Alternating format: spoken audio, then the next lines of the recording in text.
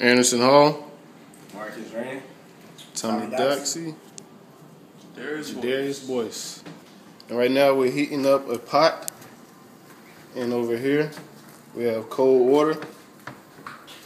And we're going to place the heated pot inside the cold water.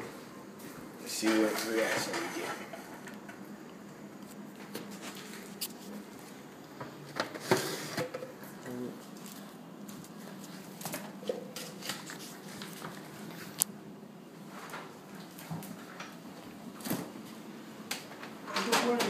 I'm trying to see if it's hot yet.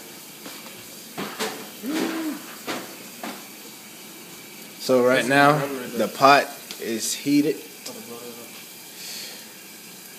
wait for the water to melt.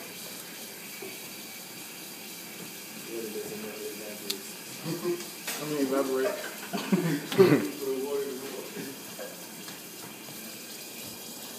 You can do it now.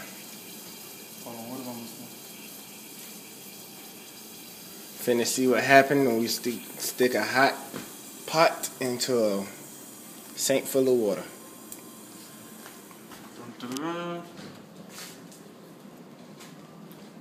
Right now, sticking the pot in. You notice all the steam And the bubbles.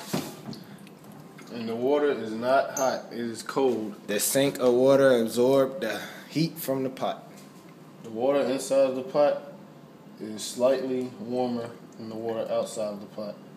This is an example of heat lost by the pot equals heat gained by the water, and the water doesn't heat all the way up because the specific heat capacity of the water is much higher than the pot.